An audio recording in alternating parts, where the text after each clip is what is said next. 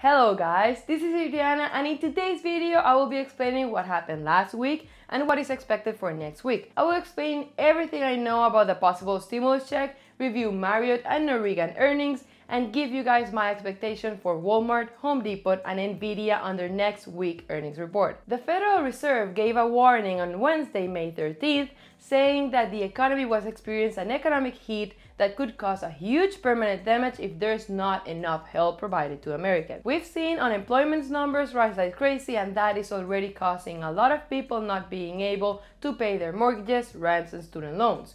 We have also seen so many stimulus packages being proposed that now finally the House just passed a bill with something very similar to what we had last time. There is no doubt that we need another round of stimulus, and without it, we could have a long-term economic damage. Now, take into consideration that this bill that passed the House was proposed by Democrats, and they are majority in the House.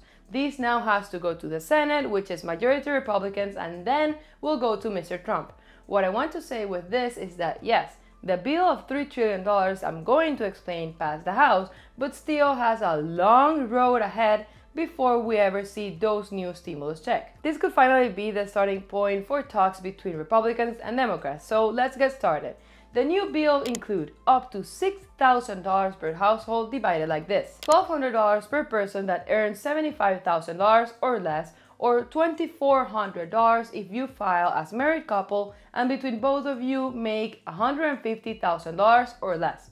Then, instead of receiving $500 per dependent, you will now receive $1,200 up to 3 dependents, meaning that if you are married and have 3 kids or more, you will actually get $6,000. Then $200 billion of hazard pay for essential workers that have risked their life working during the pandemic. $175 billion goes to help people with their rents and mortgages payments. Then $75 billion for coronavirus testing. $1 trillion goes to state and local governments, an extra $600 per week for unemployment until January 2021, so next year. Also, debt collection relief for student loans, which includes $10,000 per student that need reliefs in both federal and private student loans. And then $25 billion for USPS, which let me tell you that Mr. Trump is not happy about it.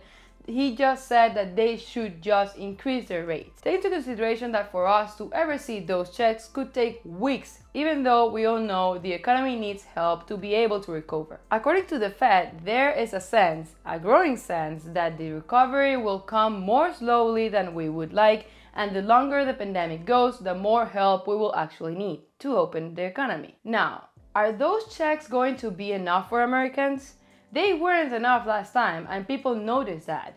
Don't know why they are proposing the same thing if it wasn't enough before. We just have to wait and see what happens if Republicans pass this bill, or if they actually have a counteroffer with a way better plan than this one. Now, let's talk about what is going on with the stock market. As I said in my last video, it's crazy how the stock market just keeps going up while the economy is so bad. Unemployment is skyrocketing, businesses are shutting down, being unable to repay their debt. Big companies like JCPenney are filing for bankruptcy, and still the Dow Jones and the S&P 500 were up more than 27% since March, and the Nasdaq even turned positive year to date on Monday. All this uptrend might be because of different reasons. Interest rates are low, meaning that businesses could ask for more money with low interest to continue expanding or just surviving the pandemic. Another reason is that the Fed is pumping money into the economy by bailing out businesses to avoid bankruptcy. Something very important I like to see when investing in the stock market is to take into consideration which companies were strong in time of weakness and which businesses survive after any type of recession, or in this case, a pandemic. For example, businesses like McDonald's, Amazon, Target, Starbucks, and Chipotle are companies that are very well positioned during hard times, since people will always continue buying things online, will always buy groceries, and will always continue eating outside. That is why I always say it's very important to have a very diversified portfolio for moments like this. Now, let's check last week's earnings I was interested on, which are Norwegian and Marriott.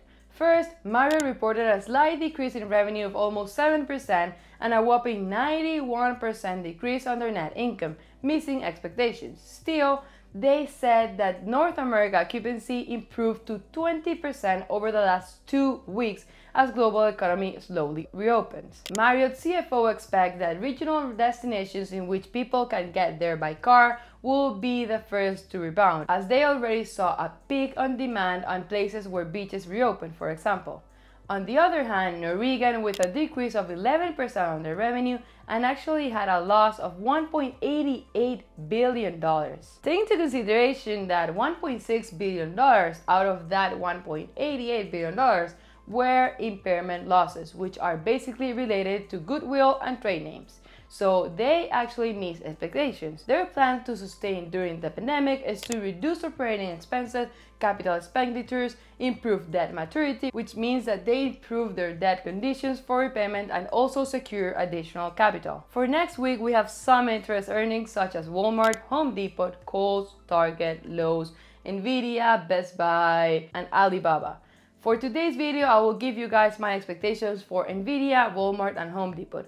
I want to analyze Alibaba with you guys, and because of that, I will be posting a video on Tuesday talking about it. Nvidia is a company that has been having an exponential growth over the last years, except in last year where they had a decline on sales because of a pullback in cryptocurrency mining craze, weak in demand in China, and decline in data center sales growth. I do really like their balance sheet since they have a current ratio of 7.67 and a total debt to asset ratio of almost 0.3.